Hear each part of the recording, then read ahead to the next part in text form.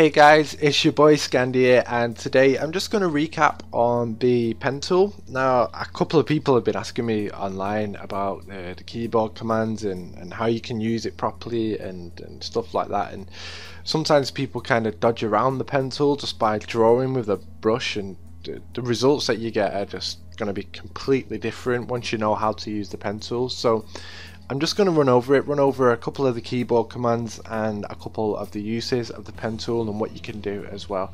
So I'm just going to get straight into it. So I've got my background set as black. Now if I'm going to put an outline on top of it, then I want to start a new layer.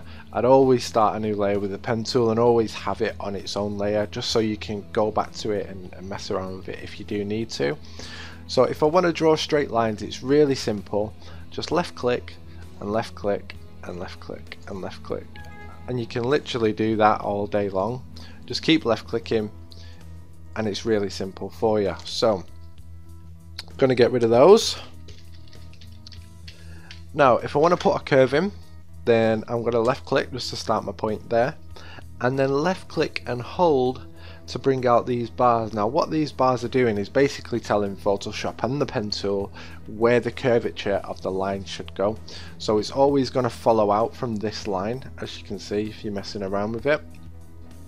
And once you're happy with the curve, then just let go of left click, and then you've got one of three options. Now the first option is to press Control and hold this, and what this is going to do is move both of the bars to adjust the curvature depending on where your next line is going to go. So if I wanted mine to go down here, for example, then I'd hold Control and bring the whole thing round and then click, and it'll do a straight line for me as if there was no point here. So that's what these bars are for. Now if you want to move one bar individually, then you hold Alt and click on the bar. So I can move just this here to adjust that side, or I can hold Alt, click and hold to adjust this side. And all this is saying is where the next point is going to be. So if I just put that to there like that and then click, then my line will just come straight round. Now don't worry about the bar. Whenever you do any filling or any brushing over that, that will disappear, but these are just for reference points now. So just going to go back, set it to back how it was, and the final thing that you can do is you can just get rid of these completely, take them out of the equation and start afresh as if you just clicked here again. So I'll press Alt and get rid of that, and then I can either just normal click for a straight line, or I can click and hold again for a curve. So if you are just starting out in Photoshop, and especially you're just beginning to use the pen tool, what I would advise at first is just click in, click and hold, and just get rid of this completely by holding Alt and click in the middle, and then you can start again. So you can go straight by clicking, or you can go curved by clicking and holding, and then you've only got one command to remember then, just by pressing Alt and then clicking in the middle. And obviously as you get a little bit more advanced, it's kind of good to use the bars as often as you can, because they are there to help you. But don't get caught out by just clicking here and then clicking and holding, bringing the bars out, and then saying, oh, I want to click here now, but if I do, it's going to bring me a curve out here, and people get confused and they don't understand why it's not just done a straight line for them. But basically all that is you saying, I want the line to end there, and Photoshop says, well, you've asked for a curve to go in this direction, which is this bar. So it's kind of met in the middle and curved down and then gone up and met at that point. So to cancel that, it's Alt and click, or you can just press Control, move the whole thing, or Alt just to move one. So how do we incorporate this into a picture in Photoshop? Well, I'm going to show you. Just click, I'm just going to draw a really simple shape.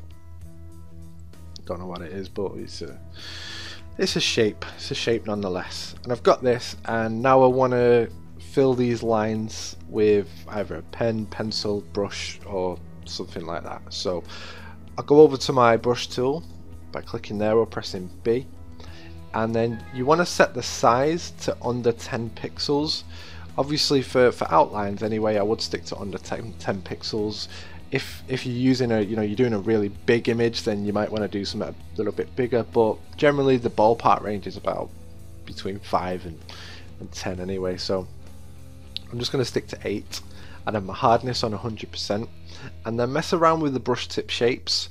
So obviously you've got, fan edges, pens, pencils, there's loads of presets that you can choose from anyway, and just pick whichever one you want, and then choose the foreground color that you're going to use, so I'll just say blue, and then go back over to your pen tool by pressing P, and then right click, and then I'm going to go on stroke path, not fill path, and then it's using the settings from the brush that I've just made then, and then press OK. And because I've got mine as kind of a strikeout, you can see that it fades a little bit, so that's how you would do that. And say I wanted to keep that, but then I wanted to fill. So what I'd do is I'd create a new layer on top, right click again, actually I'll change the foreground color so you can see the difference, right click, fill path, and use the foreground color, and click OK. And obviously because my outline's on top, I put the outline there, so then you know that this color in here is going right up to the edges, and there's not going to be no kind of messing around, zooming in and trying to fill right to the edge, because you'll never be able to get the pixels as perfect as that. So that's why you should use the pen tool for coloring if you can, but always do different things on different layers. So have all your outlines on one layer and then all your fillings on another one, and then if you're going to do shading, set the shading to a separate layer. So always keep everything separated with your outline on top and then your base colors under, and then kind of build on top of that. Then once you're happy with your selections, all you need to do is just right click and then delete path, and then that's on, then that's permanently there for you. So now I can get rid of that if I wanted to, or I can just get rid of that, or I can just have that on there. So these are completely separate, but I've only done one thing with the pen tool. So I hope it's made it a little bit easier for you to understand. Obviously the pen tool it's quite a difficult thing to use when you're just getting started. I know it took me a couple of weeks to pick it up anyway, but once you can fully use it, it's a lot easier. And if you do have any questions or anything like that, just drop me a comment below, and I will answer them all. But yeah, I hope it's made it a bit more clear for you guys. I don't know why that popped up on the screen, but I hope you like, share and subscribe to my channel. Peace out.